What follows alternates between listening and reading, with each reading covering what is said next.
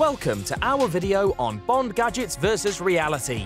In this video, we'll be exploring some of the interesting technology depicted in the James Bond movies, and taking a closer look at how realistic these gadgets really are. You might have wondered, is it really possible to make a car invisible, like Bond's Aston Martin in Die Another Day? And is it a good idea to bring along explosive toothpaste on your trip overseas? We'll be examining whether similar or identical technology exists in real life, or if there have been similar technologies in use throughout history. So if you're a fan of James Bond and want to know more about the gadgets and technology featured in the movies, be sure to stick around. In the James Bond film Thunderball, Bond uses a jetpack called the Bell Rocket Belt to escape from his enemies.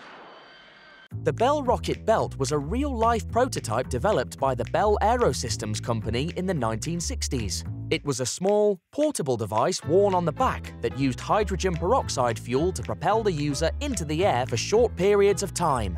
It was demonstrated at a number of public events and was featured in several films and television shows, including Thunderball. However, it was never mass-produced or used for military or espionage purposes, and was primarily a novelty item. While the technology used in the Bell Rocket Belt has been refined over the years, jetpacks capable of sustained flight for extended periods of time are not yet a reality, and they are not yet widely available or practical for everyday use. However, there have been some experimental programs and prototypes developed that utilize jetpack technology or similar devices for specific military or rescue applications. For example, the US military has conducted research into the use of jetpacks for emergency evacuation or vertical insertion of Special Forces personnel. There have also been a number of private companies that have developed prototypes of jetpacks or similar devices. There are a number of ways in which military units or rescue personnel could potentially use jetpacks or similar devices in the future. For example, jetpacks could be used to insert Special Forces personnel into an area by allowing them to fly over obstacles and outmaneuver the enemy. Reconnaissance is another example where jetpacks could be used to quickly and covertly insert a small team of personnel into an area to gather intelligence or perform other reconnaissance tasks. Lastly, jetpacks could be used for evacuation of military personnel, or by rescue teams to reach and evacuate persons from difficult or hazardous locations, such as high-rise buildings or mountain terrain. It's important to note the technology is still in the development phase, and it is uncertain when or if jetpacks will be deployed for operational use by special forces or other military units. Pierce Brosnan's last role as Bond was in the 2002 movie Die Another Day. The movie initially received criticism for its use of CGI, as well as for the seemingly outlandish concept of Bond's invisible car. Maybe you've been down here too long. The ultimate in British engineering. You must be joking. As I learned from my predecessor, Bond, I never joke about my work. Aston Martin call it the Vanquish, we call it the Vanish.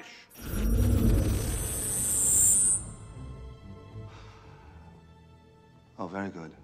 Adaptive camouflage. Tiny cameras on all sides project the image they see onto a light-emitting polymer skin on the opposite side. You see, to the casual eye, it's as good as invisible.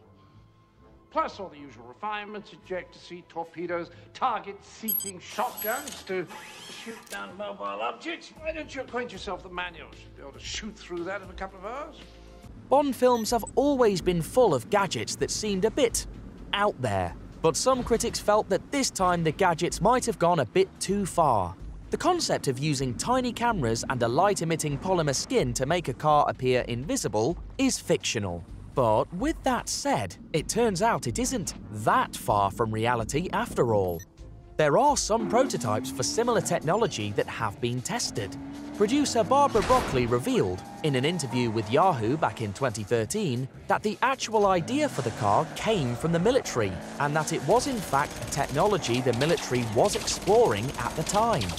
In 2014, Land Rover revealed the invisible bonnet, which was a concept designed to give drivers a better view of the terrain in front of them, particularly when driving off-road, by using cameras and a heads-up display to project a live video feed of the ground underneath the car onto the windshield. The concept was demonstrated in a modified Range Rover sport vehicle, which used a combination of cameras mounted on the front of the car and a heads-up display to project a live video feed of the ground beneath the car onto the windshield. In real life, there are a number of technologies that can be used to make an object or person appear partially or fully invisible, but these technologies are typically limited in their scope and effectiveness, and are not capable of making an object as large and complex as a car appear fully invisible. Some examples of these technologies include invisibility cloaks, which are devices that are designed to make an object or person appear invisible or translucent by manipulating light waves in a way that makes the object or person appear to disappear.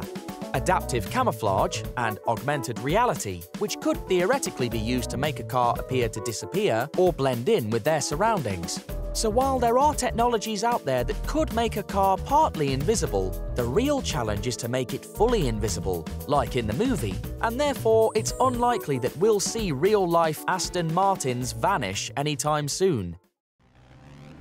With the Daniel Craig movies, the Bond franchise took a more realistic and gritty approach compared to the older movies, and consequently, the quirky gadgets were toned down a notch. However, we were still presented with a few memorable gadgets, such as Bond's Walther PPK with a biometric palm sensor, which only lets Bond fire the gun. While there are no mass-produced guns like this on the market, several gun manufacturers are working on replicating this technology and to make it hack-proof.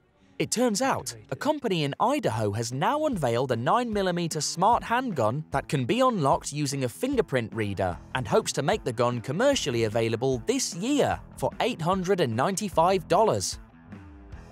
The concept of smart guns is described as a firearm that can detect its authorized user or something, like for example a key fob, that is normally only possessed by its authorized user. The technology used includes biometrics, like fingerprints, RFID, which uses a wearable tag on a ring or bracelet, and a pin pad embedded in the grip.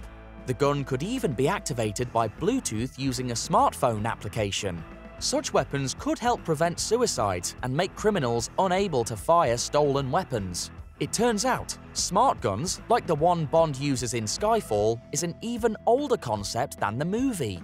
As early as in 1999, Smith & Wesson started investing in developing smart guns following the Columbine High School massacre. Gareth Glazer, co-founder of the company, Lodestar Works, was inspired not by James Bond movies, but by seeing news stories about children getting shot while playing with their parents' guns. Smart guns could prevent such tragedies. Everything for a man on holiday. Explosive alarm clock, guaranteed never to wake up anybody who uses it. Dentonite toothpaste, to be used sparingly. It's the latest in plastic explosive. I could do with some plastic. In License to Kill, Bond uses plastic explosives that are concealed as toothpaste in order to sabotage enemy equipment. While plastic explosives such as Semtex and C4 are widely used, the idea of concealing explosives as toothpaste would likely be extremely dangerous. The container would need to be able to hold the explosives securely and prevent them from accidentally igniting and blowing up the real-life Bond. But the biggest danger would in fact be to eat it by accident, since it's highly poisonous. Plastic explosives like C4 usually need a shockwave to go off, something you can create with a detonator. In fact, C4 would not even explode if it were put in a microwave, shot by a bullet, or exposed to fire. Just keep it away from children and don't pick the wrong toothpaste while you're brushing your teeth. But since C4 requires a detonator to be ignited, the other challenge with explosive toothpaste would be finding a way to initiate the explosives remotely. This could potentially be done using a timer, a remote control, or some other type of triggering mechanism. But doing so would likely add complexity to the device and increase the risk of failure or accidental ignition. To conclude, It is theoretically possible to conceal explosives as an everyday item such as toothpaste or other personal hygiene products, although doing so would likely present some serious challenges. Wet Nellie is a fictional submarine car featured in the James Bond film The Spy Who Loved Me. It is a Lotus Esprit sports car that has been modified to transform into a submersible vehicle, allowing it to travel underwater. It is technically possible to build a car that can travel both on land and underwater. But in order for a car to be able to travel both on land and underwater, it would need to be able to withstand the high pressures of the ocean depths, be equipped with a propulsion system and other specialized equipment to navigate and communicate underwater, and be able to transition smoothly between these two environments. There have been a number of prototype amphibious vehicles developed over the years that are capable of traveling both on land and in water, but these vehicles have generally been limited to low speeds and shallow waters. Not exactly the same as James Bond's car. But in recent years, there has been one close attempt at creating a real-life amphibious Bond car. A Swiss company called Rinspeed has created the world's first diving car. It's directly inspired by the James Bond movie, and it's called the Scuba. To make a closed waterproof compartment, like in the movie, they would have had to add a lot of weight to the car, which is impractical, so it had to be an open car, and the driver and passenger would need to wear scuba gear. Apart from that, the Scuba shares a lot of the same qualities as the Wet Nellie car.